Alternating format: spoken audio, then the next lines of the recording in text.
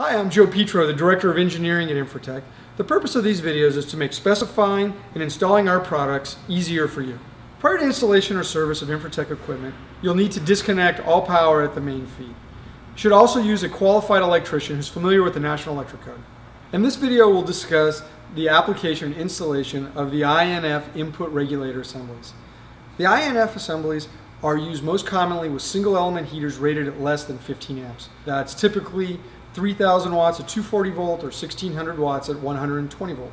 We do not recommend the INF assemblies for use with dual element heaters. The INF is also a coarse form of control. It is not a true dimmer. It will gently pulse the heat on and off. We offer the INF in a variety of configurations, including flush mount with a weatherproof cover, and surface mount with a weatherproof cover.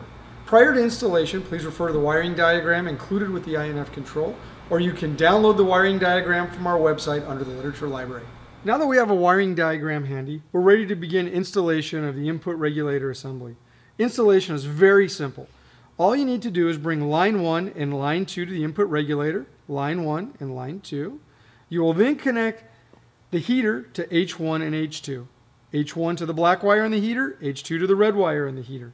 There's an optional pilot light that is rarely used. When the heater is on and operating, it glows a dull orange and generates heat. It's obvious the heater is working. Once you finish connecting the ground in the heater, your installation is complete. Well, hopefully this video has been helpful. It's our goal at Infratech to provide the best products and the best information to make your installation a success. Should you need additional assistance, please feel free to contact Infratech.